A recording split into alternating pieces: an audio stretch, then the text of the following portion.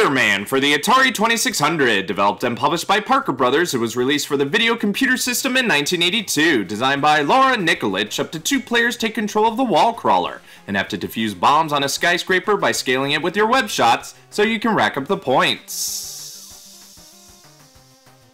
You control Spider-Man by pressing the button to shoot your web fluid while using the upper part of the joystick to determine its direction. The difficulty switches aren't used, which is a shame. Spidey makes his video game debut on Atari's VCS/2600, and the brothers at Parker gave him a simple, entertaining start. As the spider that you are, you're tasked with making your way up a tall building in order to defuse a super bomb up top, being protected by the Green Goblin. You are limited with how much web fluid you have in your wrist, so you have to make sure every web shot counts and you don't fall off. You can fall off the building when your web shot doesn't hit a solid part of the building, or if you get too close to a regular bomb when it explodes, or touch the Green Goblin. You'll then have to shoot another web shot and hopefully get back to crawling upward, otherwise you'll splat onto the ground and lose a life. You can also lose a life if you run out of web fluid at any point, which can result in longer falls down the building. You can get more fluid if you apprehend criminals that are in the windows, but once you lose all your lives, the game is over. However, if you can make it to the top and disarm the super bomb, your score will double and you'll move on to the next level with increased difficulty. Like many 2600 games, this title tries to emulate an arcade feel as you go on till you die and get as many points as you can, but you can change things up a bit with the 6 different game types.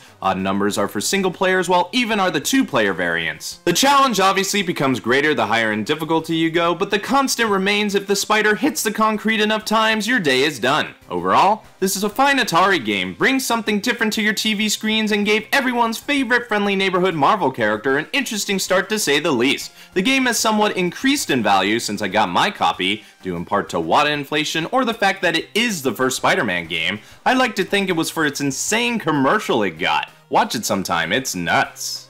And stop. Look out! Here comes the Spider-Man! Thanks for watching, guys. Be sure to like, share, and comment on the video. And if you want to see more quick views, go ahead and hit that subscribe button. This is BrianTheBlue, and I'll see you next time.